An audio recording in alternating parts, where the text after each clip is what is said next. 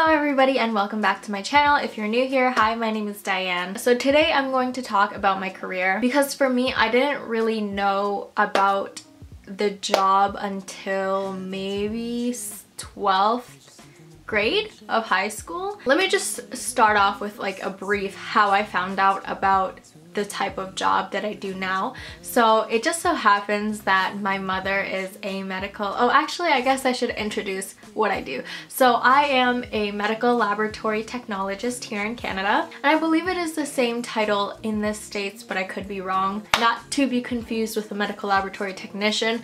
I'm not a technician, I'm a technologist. In high school, I didn't really know what I wanted to do. I didn't know what I wanted to go into. All my life, I had basically been told, like, you know, you should be a doctor, consider being a doctor, doctor. And I already knew from the get-go that I didn't think that I had it in me to be a doctor. Not necessarily that I didn't think I was smart enough, but I just didn't have the drive for it.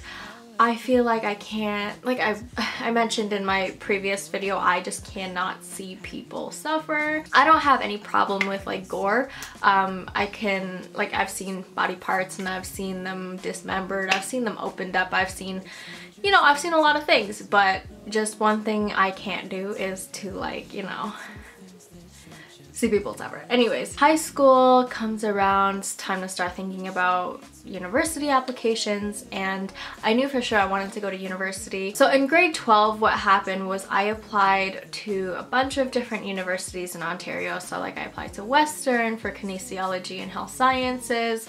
I applied to University of Toronto for life sciences, like just like health science general, because I didn't know what I was gonna do, but I knew I wanted to do something health related. Like I got accepted to every single thing I applied for. The only thing is that I just didn't know what I wanted to do and I didn't want to waste my time. I was about to accept one of my offers to a university, but I just, like, I couldn't do it. I literally could not do it. I decided to actually reject all of the offers that I got, and I decided to take another year of high school to decide what it is that I really wanted to do. So at that point in my life, my mom actually brought me to work, and she's a charge technologist. So she's a medical laboratory technologist, but she's like the charge of her department.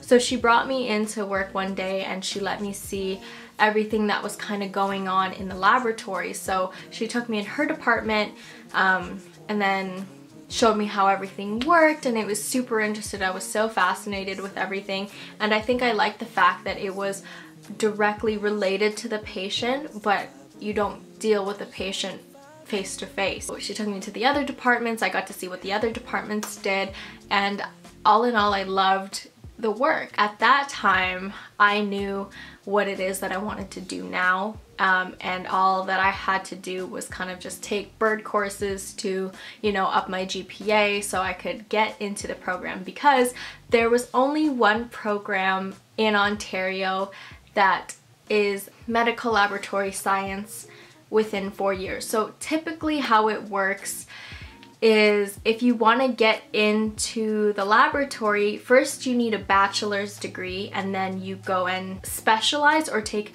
another, like you go to a college that specializes in medical laboratory science, and you either do 2 straight years or 3 straight years. I'm not really quite sure, but it's like either 2 or 3 years. So in total of your education, you would be needing to spend 7 years in school in order to get a job as a medical laboratory technologist. But there was a brand new program that had just opened up at a pretty new university, and that university is called University of Ontario Institute of Technology.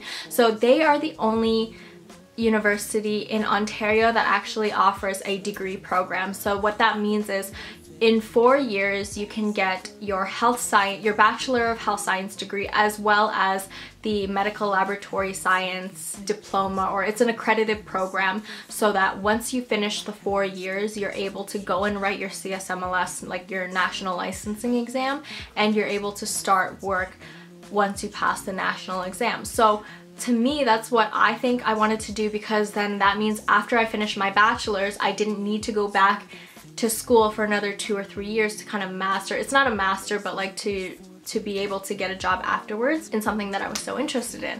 So that's the backstory. Let me tell you a little bit about my job. So there's 5 different disciplines in the medical lab.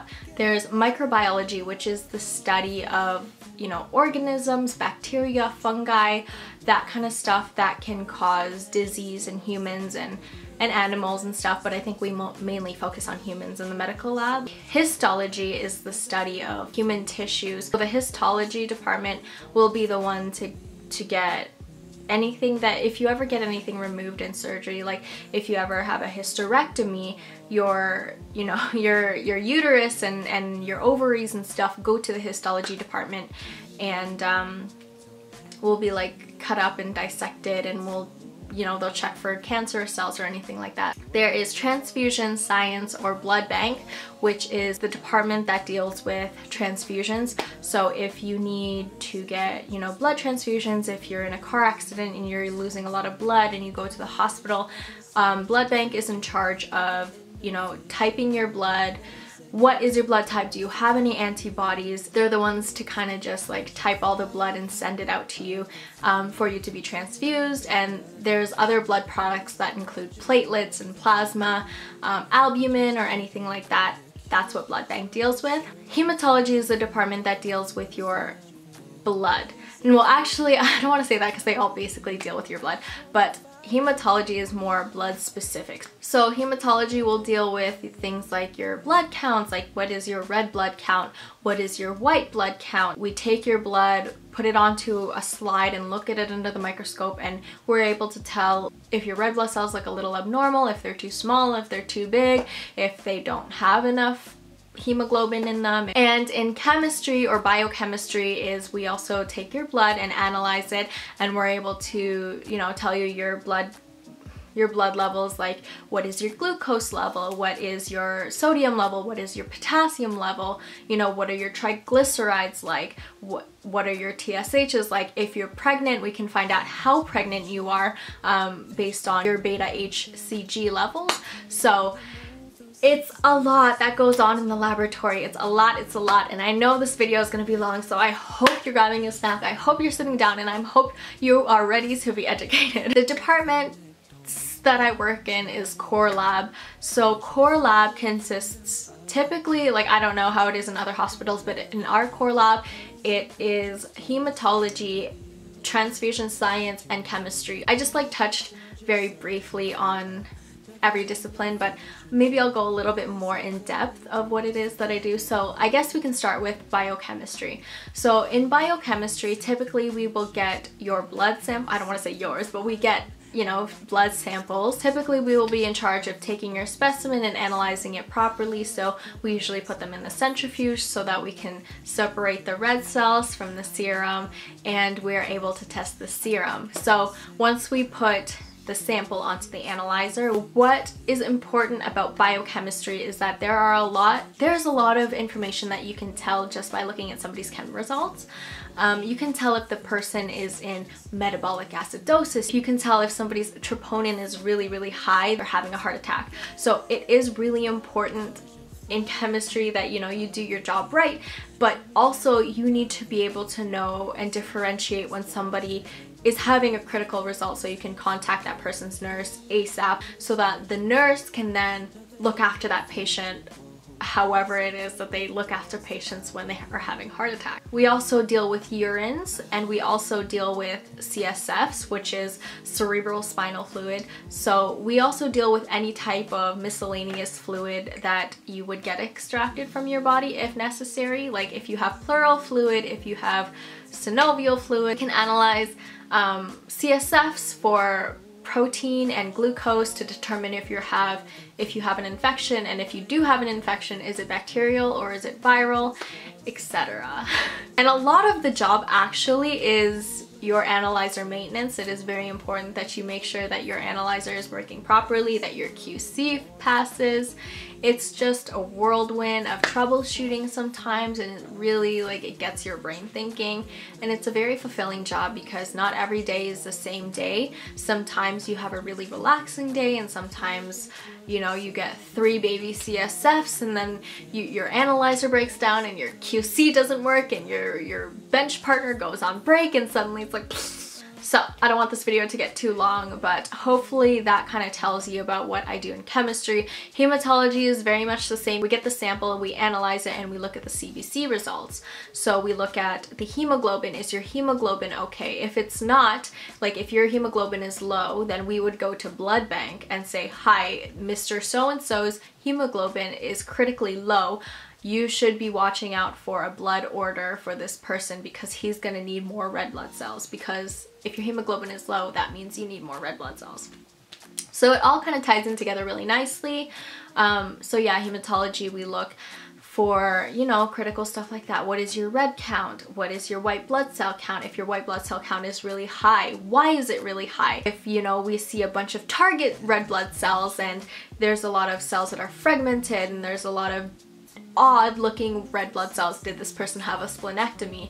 Does this person have a thalassemia? So there's a lot that goes on with hematology in accordance to your blood specifically. Chemistry is about how your whole body is doing, like the analytes in your body working, like is everything functioning properly? Hematology is also that, but it's more specifically geared to your blood and what it is that is maybe wrong with your blood.